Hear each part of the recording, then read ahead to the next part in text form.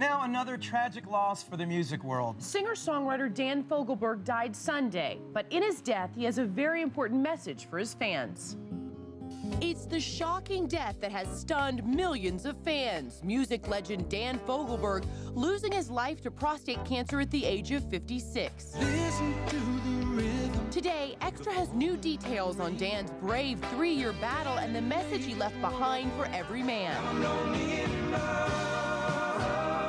The Grammy-nominated artist, who sold more than 15 million albums, discovered too late he had an advanced case of the disease in 2004.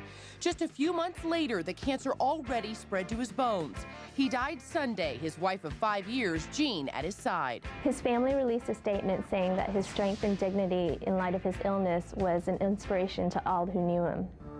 Fogelberg took his battle public in a personal letter posted on his website.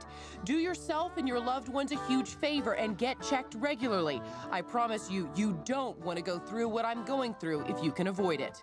The test to get, the PSA, and cancer doctor Mitchell Gaynor tells Extra the PSA velocity, which tracks results of the test year to year, is very important. The earlier you find prostate cancer, the more likely it is you're going to be able to cure it. Met my old lover in the grocery store. Now family, friends, and fans are no doubt taking comfort. Dan's music and message will live on. To read Dan Fogelberg's entire personal letter to his fans, go to extratv.com.